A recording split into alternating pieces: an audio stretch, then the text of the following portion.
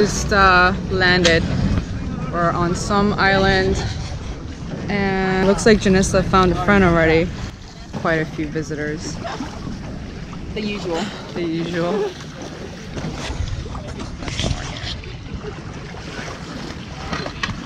Hi. Look at this view. Hi. Sorry, Sonia, no worries. Thank you. I've never seen one. What is It's a Icon aircraft, IconA5. It's a light sport amphibious airplane. Okay. So you fly it in the air and it goes in the water also? Yes, you can land it on a runway or the water. Yeah.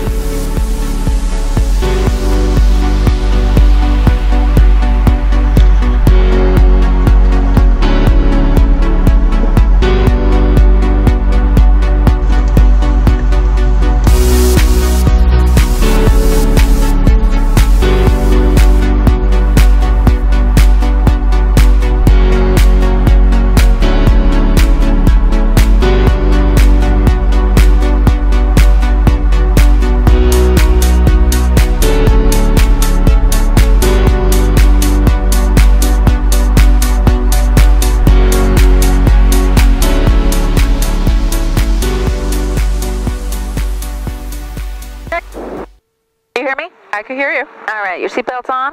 Belt's on? All right, so we're actually going to go around to the other side of the island to take off. Okay. So these, because all these boats are probably going to come out and we can't get caught in their wake. So, water rudder's up, gears up, flaps are up right now, which is fine. Canopy is locked, so we're just going to kind of head over this way a little bit.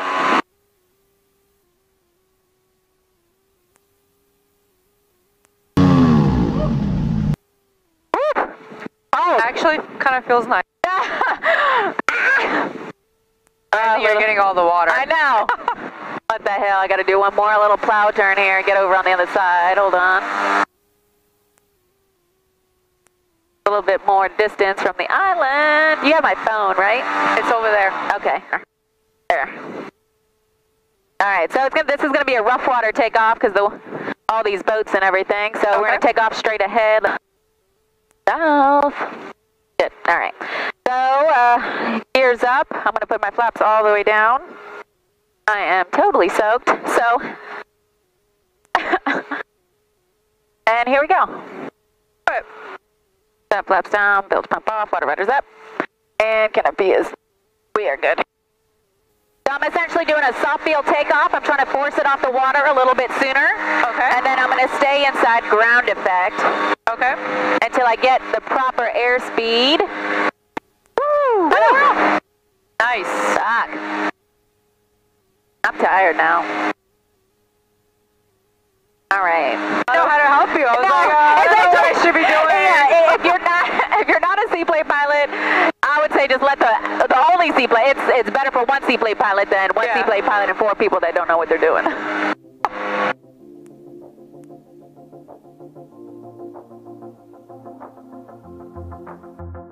Oh.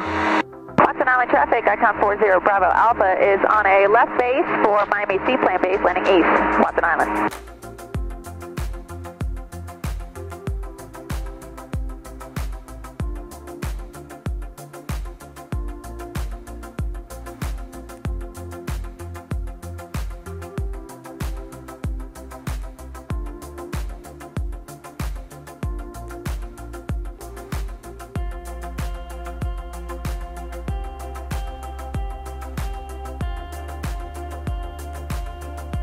This is so badass. Like, it feels surreal.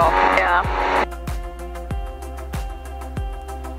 Alright, so I'm going to stay about 500 feet above these roads, but I got to also start slowing down. Okay. So I'm bringing the power back, and then I'm going to drop the flaps. I can start slowing down.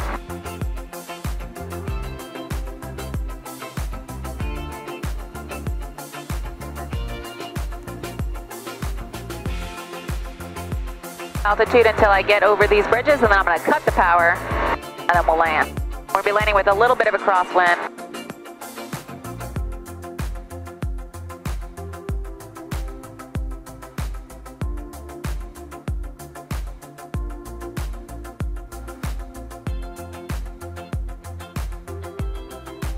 So gears up, flaps down, water rudder is up before landing checklist complete.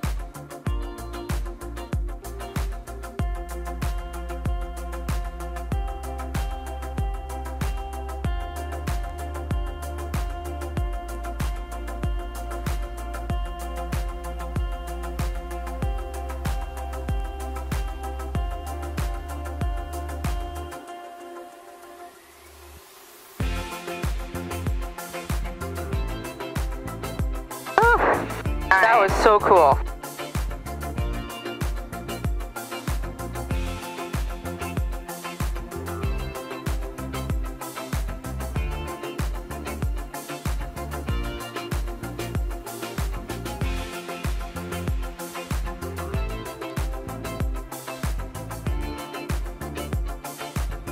All right, so I'm gonna put the gear down.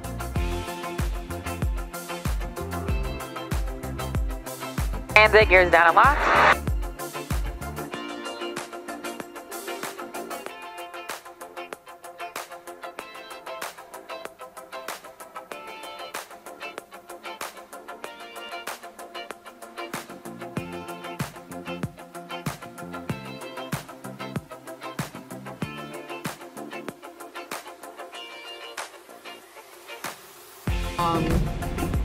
First of all, this is by far the coolest thing I've ever done. Oh, cool. Yeah.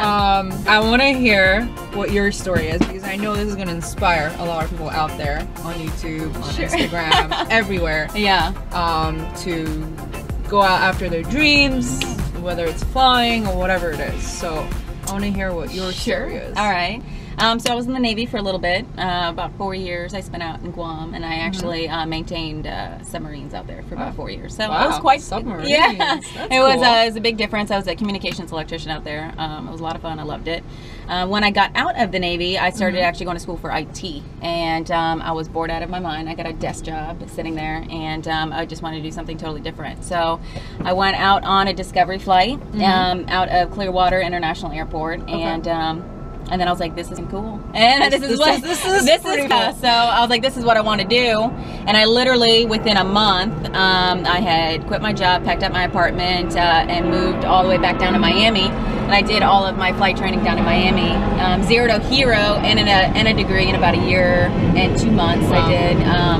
And then I started flight instructing. I did a lot of independent flight instructing for a while. And then I actually started working towards my AP license. And I was doing that for about 2 years, and I was managing a maintenance shop out of Winter Haven. After that, I started doing contract pilot stuff, and I was flying at King Air 350. I was slowly getting in the world of corporate flying. And then IconA approached me, and they actually did an interview with Flying Magazine. Okay. And they saw my video and actually reached out to me to come in for an interview just for an instructor pilot position. And then I came in, and I thought it was fun, so I took the job. Well, if I ever end up flying Icon, you'll know where it started. Yeah, definitely. I can definitely make time. Yeah, let's just put it that way. It's the most fun I've ever had in an airplane. Yeah, it's really fun. I think it was just that you feel like you're in the air, but then you're in the water, and then there's a lot going on, and there's no windows. Yeah, this is pretty awesome. Cool. Well, glad you had fun. She's pretty awesome. Go follow her YouTube. I'll put a link in the comments. Yeah. And go follow her. She's gonna have amazing adventures and amazing videos. I'm gonna try.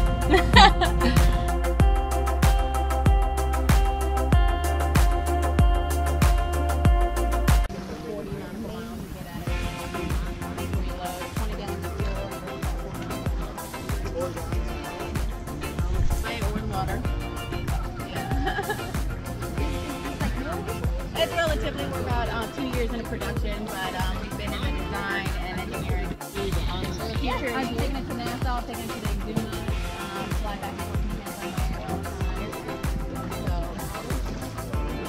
So it's about 3.5, 20 gallons of fuel, and it burns about 4 gallons an hour. You can use gas or no gas.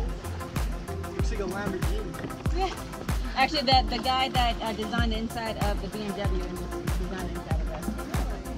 So it's kind of meant to be as ergonomic as possible and very friendly to non-pilots.